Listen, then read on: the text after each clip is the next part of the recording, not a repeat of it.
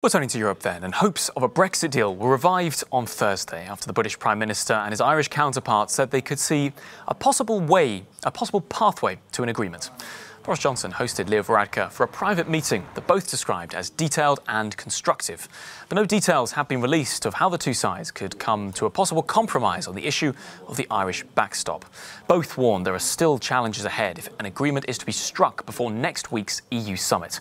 But Mr Varadkar was upbeat about the chances of a deal. I don't think this should be seen in the context of who's making concessions or who the winners and losers are. I don't think that's the game any of us want to play. What this is about is securing an agreement that works for the people of Ireland and also the people of Britain and Europe.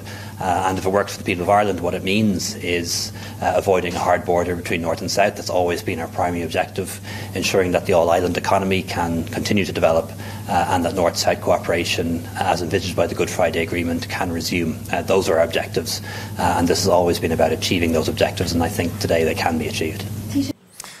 Well, it sounds like a positive statement from the Irish Prime Minister. Earlier I asked Jack Parrick, our correspondent in Brussels, whether this indicated that real progress had been made. Real turn of mood from the Irish Taoiseach. He has been very, very negative about the prospects of a deal coming for quite a while now. But they say, well, they're at a very sensitive stage. They're very positive. It's looking very promising. That's certainly not what we've been hearing throughout the rest of this Brexit process, especially over the last couple of weeks. Even today, the French President Emmanuel Macron said that the UK needs to step up and Boris Johnson needs to accept his responsibility for what's going on. And you'll remember the European Council President, Donald Tusk, earlier this week, tweeted out to say that Boris Johnson was embarking on a stupid blame game. There will be big hopes that this meeting between the Irish Taoiseach and the UK Prime Minister can create a path to success, to get a deal.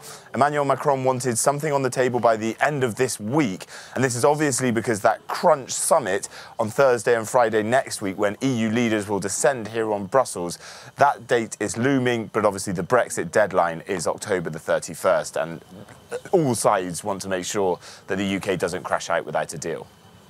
Well, you mentioned there that crucial breakfast meeting, Brexit for breakfast, as it were. That's taking place, of course, between Michel Barnier, Stephen Barclay. The Irish media reporting the UK's made big concessions. That's obviously just media reports. What impact is today likely to have on that crucial meeting tomorrow?